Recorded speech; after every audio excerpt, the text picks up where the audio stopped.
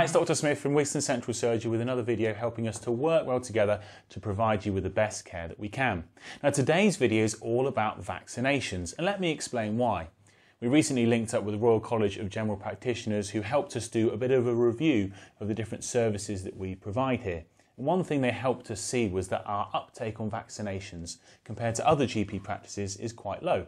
So we thought, what could we do to try and help out with that? Because vaccinations are really, really important. Vaccinations tend to work by something called herd immunity, which means that if you vaccinate enough people, the disease will be suppressed enough so that very few people actually suffer from it. So we're really keen to do what we can to increase our vaccination uptake and work with you on that.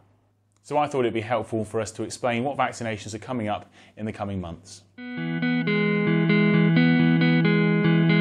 As with the past few years, there's going to be boosters for COVID and flu. These are for people aged 65 and over, and also those who have clinical conditions that make them vulnerable. The full list of that can be found on the government website, and I'll put a link in the description at the bottom of the video. You may have received a message inviting you to an appointment for a new vaccination this year called RSV. That stands for the respiratory syncytial virus. This is not a new virus. In fact, it's been around for quite a while. And it's the virus that is often there if you have a cough or a cold. We have noticed in recent years that this virus can make people more poorly, especially if they are very elderly and frail, or actually if they're very, very young babies. So a vaccination program has been brought in, initially to vaccinate people between 75 and 80, and also pregnant mothers towards the end of their pregnancy. So at the moment we've sent messages out to those people, but we're anticipating that this vaccination may also become available to more people, and we'll let you know when that's the case. So here's a bit of a summary of what we've discussed. We've talked about COVID-19 and flu annual boosters, which at present are for people aged over 65 and those at risk. And we've got clinics available for those vaccinations on the 12th and 26th of October. We also mentioned this new vaccination RSV, which we anticipate will also be an annual booster. At present it's for age 75 to 80 and those pregnant over 28 weeks. Again, we'll be in touch with you, and please book into our clinics on the 14th and 28th of September.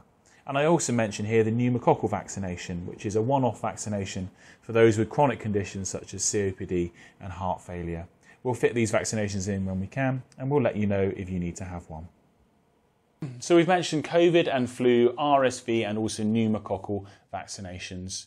Of course, there are also vaccinations for young children and shingles vaccinations, and we'll let you know if you're in the cohort that it's appropriate to be having these vaccinations. We know, especially after the pandemic, that there's been a bit of a wave of vaccination fatigue. People are thinking, oh, not again, I don't want another one. And we totally understand that. We ourselves obviously have lots of vaccinations, and we sympathise with you when you get another message asking you to come back. But please do come in for your vaccinations, because if you do, then we know that these conditions can be suppressed, and we know it's far less likely that people are going to get unwell. I hope that's been a helpful video thinking about vaccinations. We'll see you soon.